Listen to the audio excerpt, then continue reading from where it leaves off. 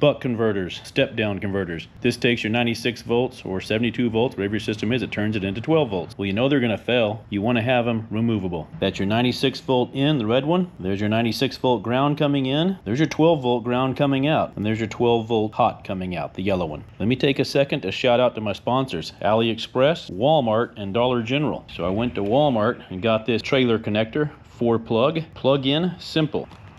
If you use AliExpress, be sure and use my promo code. Type in "you're screwed" and you'll get the good deals I get, where you order this thing and it never shows up 2 months later. So you got to go on Amazon and buy it again. You could have ended up shopping at Neiman Marcus and bought this for about the same price. These are part of the wiring harness on the bike. The opposite side is going to stay on the buck converter. The white wire is the 96 volt coming out of my key switch. So this baby's hot when that key's on, so I want that to be the protected black one. When it plugs in, it takes the 96 volts into the buck converter and it brings the 12 volts out, going to this yellow one into my fuse box. The ground from the 12 volt side goes out the green one right here on the ground stud. The ground going into this thing is coming from the battery. I know it's the same ground, it's connected internally, but it helps me sleep at night to keep them separate.